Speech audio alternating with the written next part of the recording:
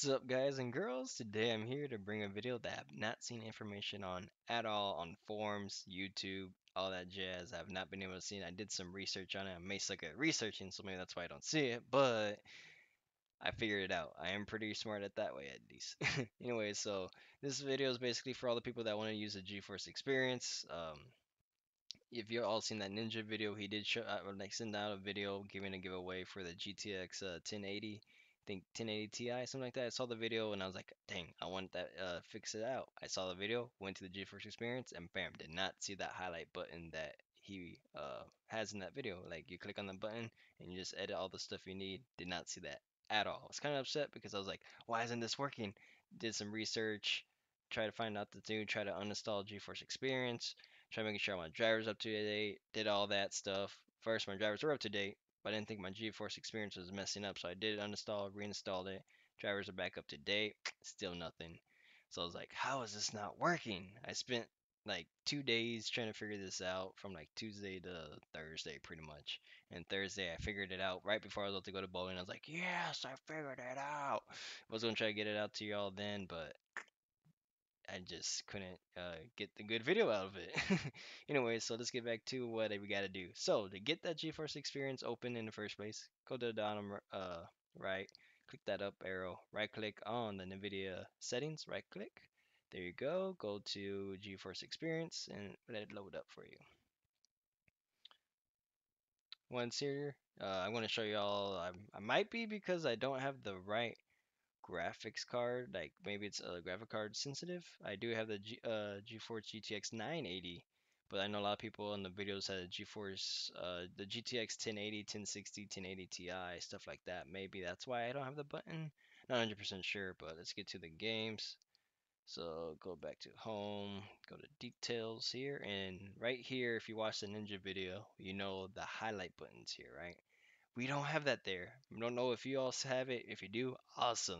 That's awesome. I'm glad you have it. Me, I did not have it, so I was kind of frustrated I didn't have it.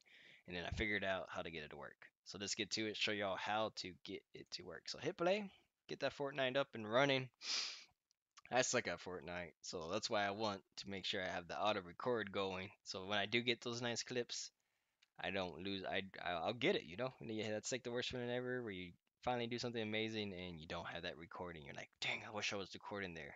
And now you have that auto record to get you. It records back. I don't know how many seconds the auto record do, but you can set the settings to set it up. So like, let's say you do miss a clip, you don't have the auto recording going. You can set up basically like a hotkey to basically record like the last minute, 2 minutes, stuff like that, right? I have that set up on my Steam Deck, so when I stream League of Legends, because League of Legends do not have this overlay, and it kind of stinks that they don't have the overlay. Hopefully they do in the future get it. If they don't, that's okay. I have that button, and whenever I get a kill or any of that stuff, I could just hit that button, record the last minute, and yeah.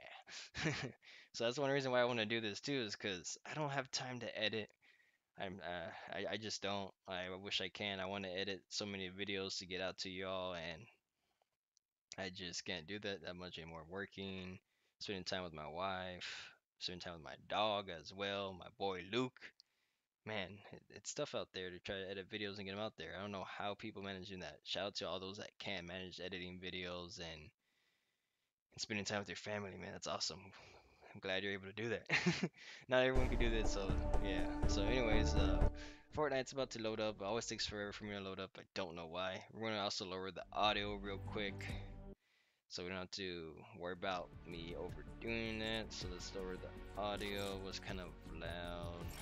It's already actually pretty low, man. I don't know why it's still so dang loud. Alright, so let's get back to it. So go escape.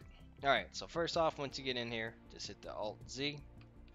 Open up the overlay if you haven't changed the hotkeys, right?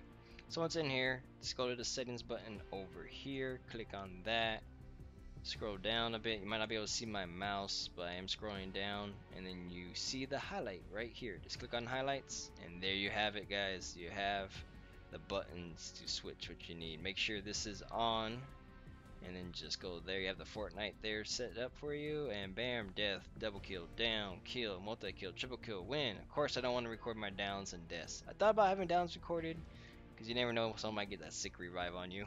I don't know if it records that, so that's why I thought about having it. But yeah, so underneath all that, you do have though, you can change the file path of what you need.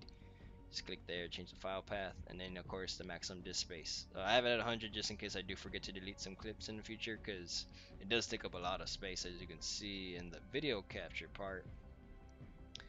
In game, all that, you do see this is what I'm talking about, the 1 minute recording, and then you see 525 megabytes and 2 clips. That's 1 gig.